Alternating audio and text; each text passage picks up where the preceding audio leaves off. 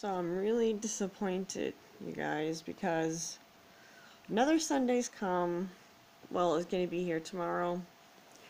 And all I see for weather is that it's going to be raining. I may not even have a window of time to go down to the waterfront and do my fundraiser, because all of the different weather things are telling me different things for the hourly, but I'm so frustrated.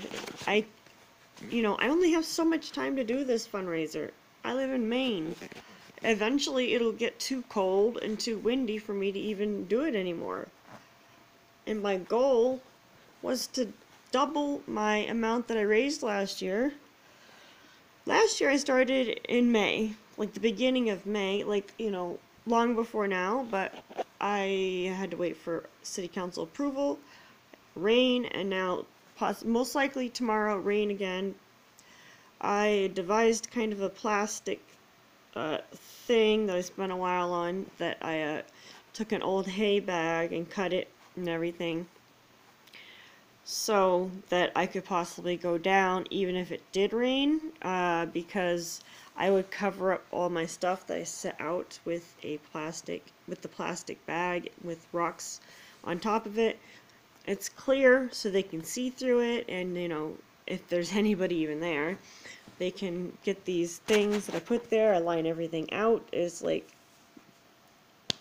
so frustrating right now, you guys. I mean, I'm trying not to, but if I think about this too much, I already got really upset earlier, and this is extremely frustrating for me. So I spent so much time prepping for it, and then now it seems like everything's getting in my way of it.